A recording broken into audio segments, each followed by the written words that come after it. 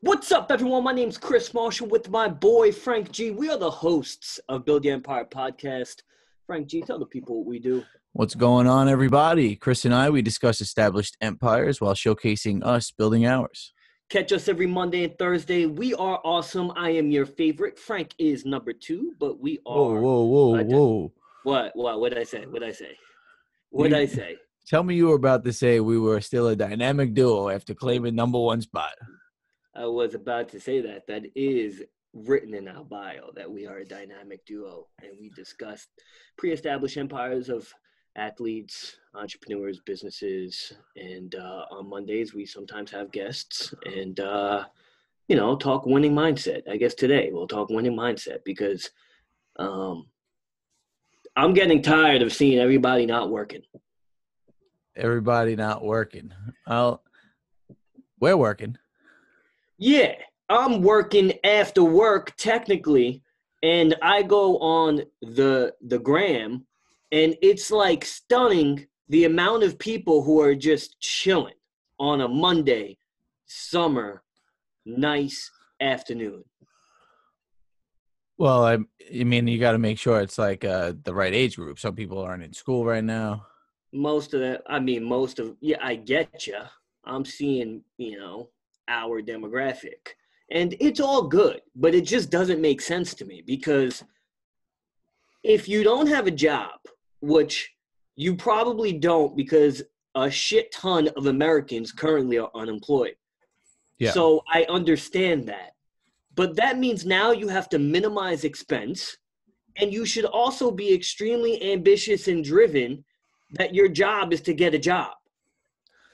Well, I've always questioned, working in retail at Ferragamo, people would come into the store on like a Thursday or a Friday midday and just be there for a couple hours. And I'm like, and they'd come multiple times a month. It's like, I don't understand. Well, I don't know what you do. I don't know if you do anything. Somehow you just have a large sum of money. But I know in your case, we're talking about unemployment people probably.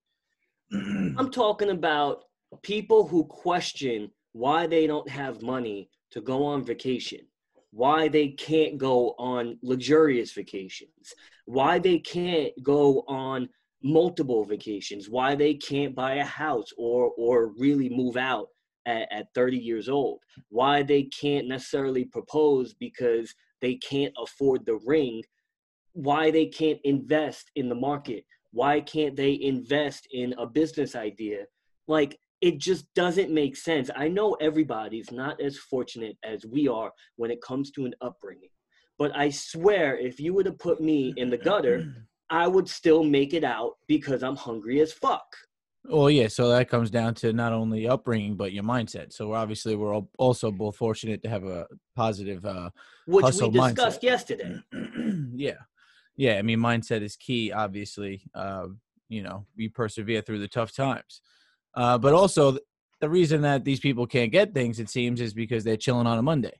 I mean, most people. That's my point. And then it's mentally the same people that are chilling on a Monday, acting like their life is great, is probably crippling most areas of their life because they have no income. Or if they do have an income, you're talking marginal income, the income that me and you had working in the mall at 17.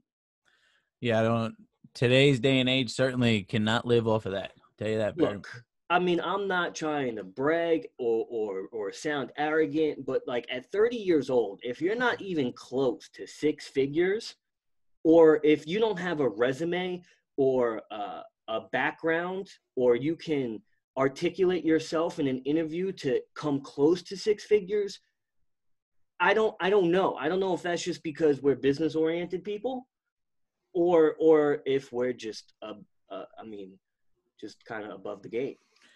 Yeah, I mean, and I'd say depending on what you went to school for, you could be almost 30 years old coming out with 6 figures in debt. But that's a totally different story. That's another different story. I mean, if you have 6 figures in debt and then you get a 6-figure job that is like capped out, and oh man, you think you're making a shit ton of money, but really you would have made more money not having the debt and making $50K a year. You make way more money. Yeah, people don't seem to like put that math together. They just see the long run, the $100,000 or maybe 110 as a doctor or a PA or whatever, and then they just kind of run with it. But then they have $100,000 in debt that they have to pay off. And But they're happy that they're making six figures. And to well, me, you can't cap how much income you make. That's capping your mental potential. fortitude.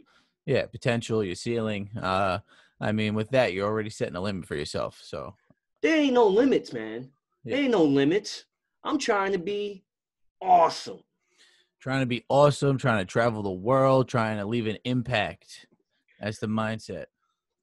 Dude, to leave an impact, a legacy, quote unquote. There is so much.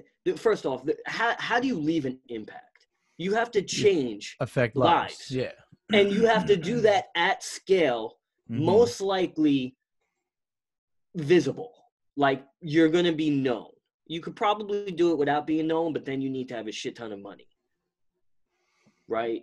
But I don't know. I mean, well, they like donating wises and stuff like that. Like if you don't have the attention to change lives, or if you're not doing some sort of action, then how would you change lives? You create like nonprofits, right? Maybe you start a business. I mean, in that case, that's more like that's you a change quiet lives. way. It's a quiet way, but you can only do that if you essentially have the backing and money to do so. Yeah, the capital. Yeah, absolutely. Yeah, but like what we're doing right now is such a tangible thing, us speaking straight facts and more importantly from the heart, that over time it's going to compound with the idea that it can change lives to think the way we currently think. Yeah, absolutely. I mean, the way we think, we see as such a positive thing that we want to share it with, obviously, everybody out there. Because me and you are leaving in 2 days, 48 hours to get a fucking presidential penthouse in Cancun. I didn't even want to go to Mexico. I was just, it was the only thing I could do. But people hear that and they're like, oh, I wish I could do that. Why can't you? Why can't you? Well, because you're not working for it then. Well, not even that, but because you're probably spending $75 every time you go to the beach getting a bucket of beer twice a week. Well, I guess if you're doing that, then your priorities aren't straight, because I'd rather be on a beach in Mexico than be on a beach in, I guess, wherever you are. Dude, I would be a hermit for 4 months, save my money, and then have a crazy, wild experience that is so new that I don't need to go to seaside or the shore every summer, once a week for 4 years, 5 years, 6 years. Well, we like new experiences. Obviously, we want to see new places, new cultures, potentially. Learning new cultures just teaches you new things in life, always. Which is what I think people don't understand. And it's funny because that is known, but that you don't understand that until you actually experience it. Yeah. And it really is a magnificent thing to really comprehend that when you travel somewhere and you talk to new people and people react to you, the interactions in itself, it's humbling. It's just amazing. It's amazing. Yeah, it's wonderful to meet new people and see their like energy, their vibes, and bring the vibes that we have to wherever we go. Certainly going to be doing that this week. Hopefully everybody's chilling. We're going to be chilling. That's for sure. We're 100% going to be chilling. In fact, I was in my yard and I'm like, our room is what, 2,000 square feet? I'm like, how big is this fucking yard? Dude, the yard is only a bit bigger than the room. I mean, that sounds like a big yard. Well, that sounds like a big hotel room, not a yard. Yeah, well, 2,000 square foot is definitely a big hotel room. That's what happens when you get the presidential. Man, we got 2 queen beds and 1 king bed. If anyone is listening to this, and there's only about like 40 of you that listen to this, you don't understand. I will give you free vacations, and you will have this experiences. I will pay for half your flights, but you do have to work in essentially recording everything on video. I mean, being a cameraman at an all-inclusive with the beach, the pool. I mean, obviously, Who's not gonna want? You get your breaks. You get do what you know. You do Oh, what you got to Jesus do. Christ, though. I mean, if someone was to agree to that agreement, though, and then like get a little wasted on the beach, be like, fuck you, I'm not recording you. Oh man, Yeah, I'll cancel the flight. I say rip up his plane ticket. Yeah, that's I mean, that's pretty mean, but like when you agree to that, you're essentially you're understanding that we're going to be as free and then have like this all inclusive fun where you're gonna be there, but there's a slight amount of work that will be done. But you may enter a group, and then you know what, dude? Honestly, I think you would if I was presented that offer and I was passionate about like filming. Yeah, I sounds great. I would do that in a heartbeat. If I wasn't even passionate about filming and I just want vacations, I would be for it. Yeah, you would essentially getting a free vacation. You're seeing someone, I mean, not free, but half off. See the world. It's more than half off. I mean, Yeah. they essentially, we have another bed. What are we gonna do with that bed? I don't even know what we're gonna do with that bed. Hopefully, you know, there's potential ladies in the bed. But at this time, in this current environment, that also sucks. Yeah, I mean, we ain't trying to throw no Rona party. You know what I'm saying? Unless we got the coronas. We are in Mexico, my friend. That is true. We will be cracking some Coronas in a good way. Cerveza. I'm thinking though. I mean, I gotta figure out where the Mayan temples are, man, because we're in Tulum. We're staying in Tulum. Tulum is where like pyramids are and shit. Yeah. The only thing is I'm a little sketched out, but like I don't know. That seems like an incredible experience in itself. Well, people sketched out as in leaving any type of resort right now in Mexico. So I was talking to my buddy Tom. Tom, well known. Shout out Tom. Tommy boy. Tom made a very, very valid point where it it made my what am I thinking? Thought process. No, timidness, but like there's no, damn. Reluctant. Walls. Oh man, I use it in sales all the time. The walls of resistance. There we go. He brought down my resistance because I was scared that going to Mexico is unsafe. Yeah. But then he was like, no. He's like, they're not gonna kidnap you and machete you up. They want your money. Yeah. Well, I always think that way. I always. He's like, they want your money. They want you to buy all the drugs that like you people buy there. And I'm like, I'm good. I don't want either or. Yeah, you know, we'll mind our business and we'll spend some money. We already did, and hopefully we could just coexist with the cartel. Well, I mean, we've made some cartel friends. Well, we've been to Mexico a few times. Oh man, which is why we didn't want to go back, but it was the only thing that it was the only country you could go to where essentially you're just not bothered by stupid COVID inconveniences. Yeah, that a DR we would choose it from, but seemed like DR even shut down. You can't even go. Yeah, they still had like that curfew, so we decided not to go that route. Yeah, I'm good. You know, I'm trying to still take precautions and yet still have fun. And then I was actually looking through my Expedia log, and I totally forgot we went to Miami this year. So I mean, this year we really went to mad spots. Really, this is our 4th or 5th spot in a pandemic year when no one left home. Yeah, well, it would have been a potential of 7 or 8 spots in the 4 months that we missed to being able to do much. I don't know, because we probably would have went to Europe, hit up countries there, yeah, which would have been one trip, but like the price of 2 trips. Yeah, we certainly were trying to make that happen right before everything went haywire. That nice. Sucks ass. I mean, I would love a blonde European from Switzerland who calls me Christian. Christian. Call me Like whatever you want. you're Christian as in your name, or Yeah. Oh, because I see what you're saying. I see what you're saying. Yeah, she whatever. If that's the religion she wants me to be, fine. you find a good Christian girl in Europe, I don't know, man. bring her back home to mama. Well, in Costa Rica, they try coming back home. That's not happening. You can stay there. We'll see you when we see you. Yeah, shout out John. Shout out John. John's birthday yesterday. Yes. Happy birthday, buddy. John, you gave me one hell of a laugh, my friend. One hell of a laugh. Yeah, man. Some good happy birthday wishes. Some good surprises yesterday for that guy. Yeah.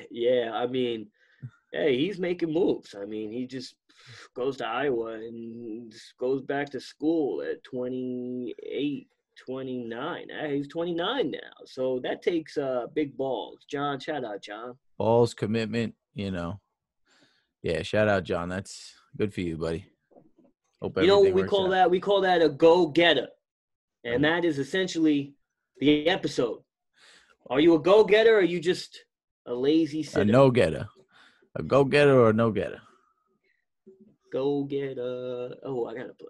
Damn, that's R. Kelly. I refuse to play any R. Kelly music nowadays.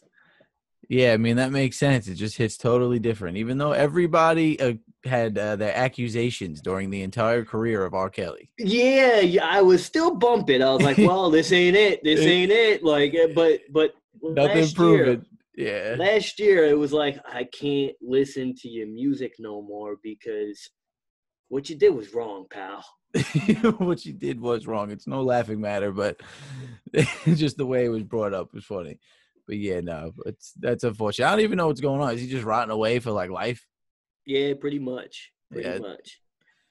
Guess you dig your own grave. Hey, Shadow, making a guest appearance. Yeah, my dog actually right now looks cuter on camera than I do. Yeah, look at him. He's adorable with his little ears.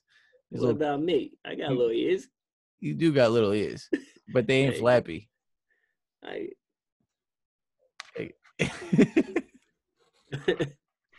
Flapping his ears. I tell you, I appreciate you swinging by yesterday, hanging out, and picking up Shadow's poop. I just couldn't. And today, I had to pick up his poop. And let me tell you, the strangest thing happened. I felt like my poop smelled like his poop after I picked up his poop. Well, poop is poop, I guess. But poop is not poop. First off, tell the audience what you thought, what you figured out until you were like 23. What was that? Kid thought that ass burning while pooping was a normal thing. And it's not normal. I mean, I just ate a lot of hot food at a very early age. So I don't have a recollection before 7 or so. So, like, I'm thinking 7 years on until I'm 22, fire shits were just a normal thing. And then someone said I can't eat hot food because my ass is always burning. I'm like, that makes sense. Fire shits do not sound like a normal thing. We really need Papa Frank G up in here because Papa Frank G over here, he'll be like, yeah, no. I mean, he's got an iron stomach too. I don't know what goes on with that family. Yeah, iron stomach's the whitest feet. The whitest feet. Dude's feet's Casper's looking. Oh, it's funny because I remember looking down at my feet and thinking, like, laughing. And then 2 seconds later, you come in the room. I just knew you were going to point it out. Everybody knew. Like, what the hell is wrong with me right now? All I know is, did you eat your leftovers, kid? Yeah. Sunday dinner leftovers were absolutely delicious today. Yeah, I feel like I should get a discount off Village Maria because I gave you fucking business, guys. Well, if we have any listeners from Village Maria, you guys had some excellent food, for Sunday dinner. Me and my boy here. Thank you very much. Appreciate that. Very easily could get them to hear this. You just got to simply post and tag them, and they will hear it. But I definitely am ambassador. A Villas Maria you're a brand ambassador? Yes, I am. I'll be right back. You entertain the audience. Entertain the audience. So right now, Chris is being a father. We have his pup. All right, I'm back. So I had that to was get, quick. I had to get what was my puppy, who was awesome, was eating. And it looks like he was eating a PlayStation memory card holder disc. When was the last time you seen one of these things? I don't know. That looks very old. It looks a little smaller than a PlayStation one, but It could be maybe a game holder for like a Game Boy. yeah, like one of the later Game Boys with the cartridges. Yeah. Huh.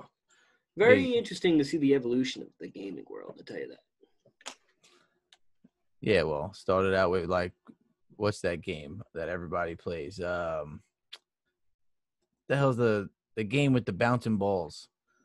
All right, ladies and gentlemen, we do have the answer to what he was chewing on. We were questioning it. It is a Pokemon card holder. I guess the little guy opened up the fucking thing. Well, I guess he's got a couple Pokemon he likes to play with for his Yo, toys. that's hilarious. That does make sense. He has Pokemon toys. He was trying to just play a little video games, man. He's just a young boy. Makes sense. He is a young boy, but I mean, I do feel like a proud father. I mean, his balls dropped. He's getting older. His balls dropped. Yeah, man. Cheers to the balls dropping. You know, my boy is just that seems like it's water. This is a little no sugar Red Bull. I needed a little energy today. Felt like I woke up a little tired, did my workout. He's back again. Good kid. Good. That's You didn't even hear what I said, did you? I have no idea if it was water or not. I'm so curious. I'm like watching you not have your headphones in and then answer. I have no idea what I just said. I don't know, but he was drinking a red cup. So I'm assuming it's not water, but I guess you'll have to listen to the episode yourself. You can leave a review. I don't care that much. Man, I got called out on the reviews for paying for reviews on Twitter. I gave people so I went on Twitter and I said, hey, listen to our podcast, leave a review. I'll send you some cash, $5. Yeah. I did not say leave a 5-star review. I didn't say make sure it's positive. I didn't say anything in that regard. I literally had people. We had new listeners. People actually listened, left a very thoughtful, caring review. Yeah. I'm thinking this is just a smart business tactic. If I'm going to pay $5 to listen, leave a review. Again, I'm not manipulating them by saying you have to leave a 5-star review to get paid. I just said leave a review, appreciate it. You'll get money.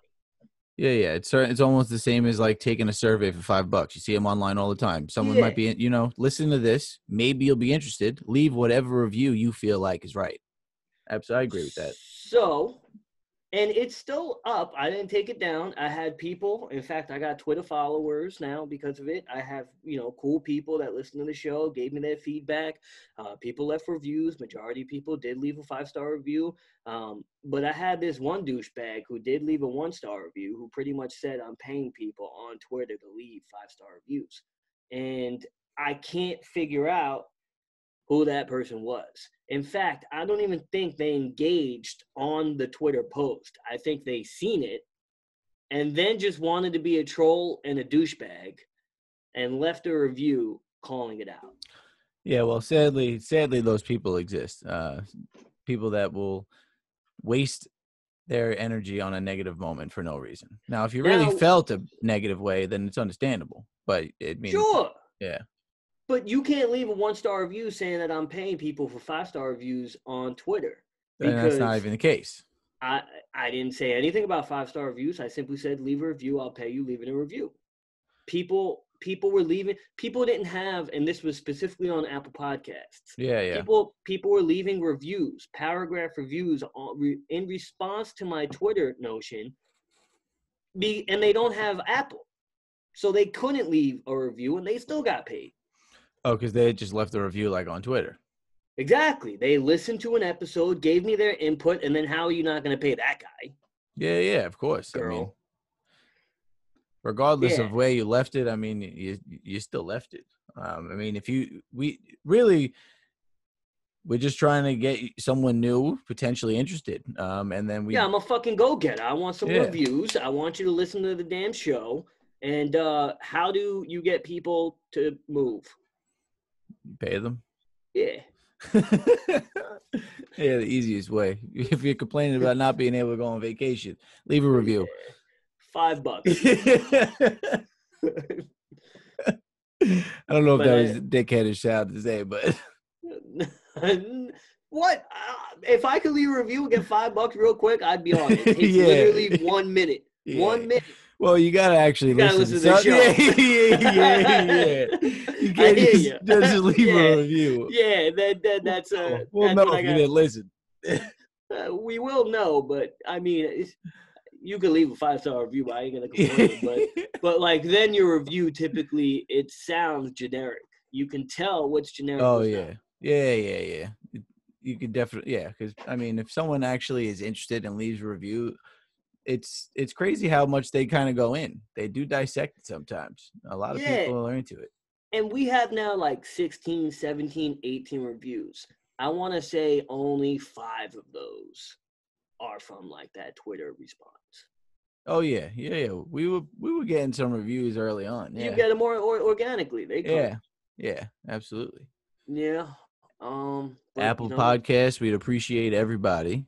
If you are listening right now, leave a review. We just want you to listen to the show. A review would be nice. I imagine, though, if you listen to, like, this part of the show, you have to like us as individuals, which means you're just an asshole if you leave a review that's not good. Because then why are you even listening? I highly doubt that guy listened at all. He didn't listen at all. Certainly wouldn't make it this far because, like, all right, so you spent 27 minutes to realize that you don't like us. I get it. In fact, I hit every person up who responded to that Twitter post. Yeah. And I'm like, was this you? Yo, every one of them was like, nah, that person's an asshole. This was mine. And I'm like, damn. Dude, one girl even got one over on me because I thought like it was her. Because she said how so the review was how we pay people to leave a review and they didn't get paid. Now I paid everyone who left a review. So now I'm curious, who the fuck wrote that? So now I hit everyone up. I'm like, yo, did you get paid? You get paid? This one girl, I thought it was maybe her. I'm like, yo, if I didn't pay you, my bad. So I paid her and I said, edit your review and I'll give you like an extra $15. Bro, she got $20 and it wasn't even her. So what, she edited a review that wasn't hers? No, so I thought that was hers, but she just didn't leave a review. Yeah, I don't think you're gonna really find that out. I mean, No, I'm done. Yeah. So I guess we're rocking a 4.8 rating. Hey man, you can't be perfect, but if you shoot for excellence, you're right there. Shoot for the stars. Shoot for the moon, you might reach a star. For the star. Yeah, shoot for the moon. If you miss, you'll reach a star. Can't say pop without the smoke. What minute we on? We feel like we're over 30. We're on 29, minute 29 right now. All right, I guess I'm gonna take my dog and wave to the camera like it's cute. That is pretty cute. Thank you guys for tuning in. Be a go-getter, not a no-getter. And we'll see you guys next time. Peace. Bye.